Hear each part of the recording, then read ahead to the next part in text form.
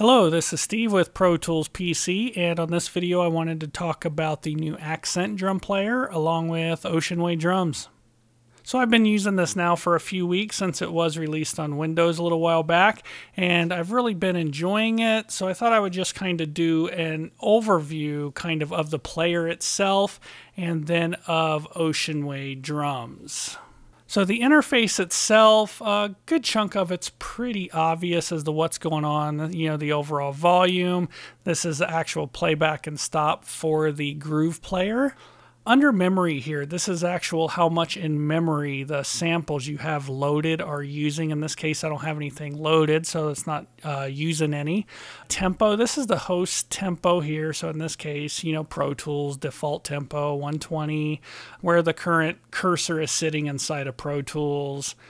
And over here, the perspective. So you got the drummer perspective, or you got the audience perspective. And under preferences here, getting started, you pretty much have to start here at this window. So the first thing you have to do the first time you launch it is go to Add Library, and then from there you would navigate to your sound library, in this case Ocean Way drums, and then you would also do an Add Library to get all of the MIDI grooves. And then over here, just some more preference settings. But most notable here is it has the ability to load VST plugins that you can use within the mixer. So I think the best place to start would be here at the stage view. This gives you the ability to add your kit pieces. You can assign sounds to the kit pieces and some little pitch tweaking, things like that. So there's a couple options. You can just click on the kit piece you want to add, and it will be added. Or you can come over here and just load a template, and it'll basically is telling you here it's going to delete anything you've created when you do this.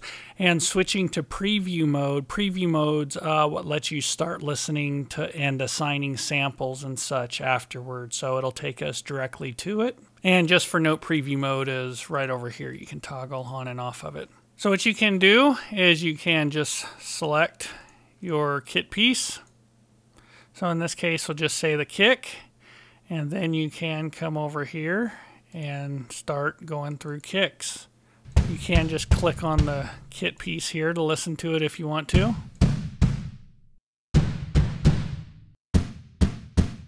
And we can come over here to articulations, and so now we can play and listen to these different articulations. So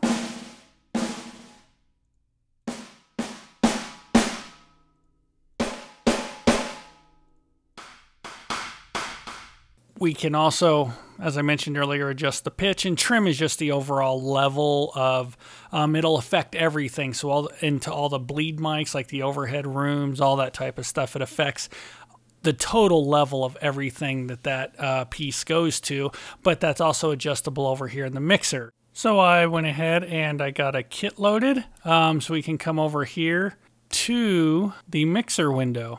So the first thing real quick is I need to link my two kicks. So what I would do, we have kick 1 here. So we can see kick 1 is assigned to map kick 1.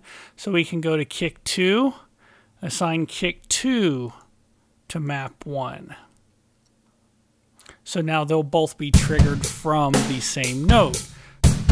On the channel strip, if we click on the instrument heading, again, it'll kind of go through some of the familiar stuff we looked at in the stage view. So we got pitch, our articulations, and then you can also come in here and turn on the instrument ADSR and go through and adjust your attack and decay, things like that if you want to. Again, this is trim, so this controls the overall level. And then we have a phase button for that channel. And then here is, if you're in the mixer view, how you can go through and change assigned sounds in this view. So if you click on the folder, it'll the pop-out will come out, and then you can change kit pieces here as well. So we have an auxiliary over here, so that's a send to that aux. They come default muted. You can just unmute them and then adjust level, or you can also, of course, send them pre-fader. however you want to do that. If you notice, we have our inserts tab here. So all the channels have inserts, and you have the ability to either add an internal effect, one that it comes built in with. Let's expand our screen here. And it comes with a few different plugins. So we got gain filter, 4-band EQ, compressor, limiter, gate, reverb. So say in this case I wanted to add a reverb. Hit effects plus for add effects. And then we can come over here and make our adjustments. And then we also have a A/B button. So of course we can compare different settings between the two. You can add and chain multiple effects, so we could add a compressor, and then you can also add any of your VST plugins. So say if I wanted to add, you know, the new Arouser plugin, we can pull up all of our VST stuff in here as well. And then also back to our channel, so say we're back on our kick 1. Under our bleeds, we can control our overhead sends, room sends, so how much level you want to send into them if you want them individually. And then, you know, flip left and right if you wish. And then also, you can adjust the phase going into them. And like before, we got our same insert, and then here allows us to trigger the sample. It is velocity sensitive as well, which is nice, so the lower you hit it, the less velocity, the higher velocity. And everything else is pretty well normal, volume, solo, mute. The only thing to be aware of is like a lot of VI plugins, you do have individual outs, so you can run individual outs so they can have their own channels in Pro Tools, for instance. So what I've been doing is, like in my other VIs, just create an aux in Pro Tools, set the output here to whatever the input is on the Pro Tools channel, and then just do the mixing and everything within Pro Tools. So most of the kit pieces are pretty well standard, as in like all of your kicks. For instance, you'll have a kick in mic and a kick out mic. Your snares will each have 3 channels, so a snare top, snare bottom, and then a heavily compressed snare mic. And then in that same regard, our room channels are slightly different, whereas the room 2 channel, for instance, feels like it's a really heavily compressed channel on the room mics. And then everything else is pretty well straightforward for the mixer. We have the groove player, so these are MIDI loops, basically. One quick thing to note here, when you default it, is that the sync to, so you got sync to host and sync to groove. So if you're on sync to host, all the grooves are going to play back at your host tempo, which in this case would be 120 BPM.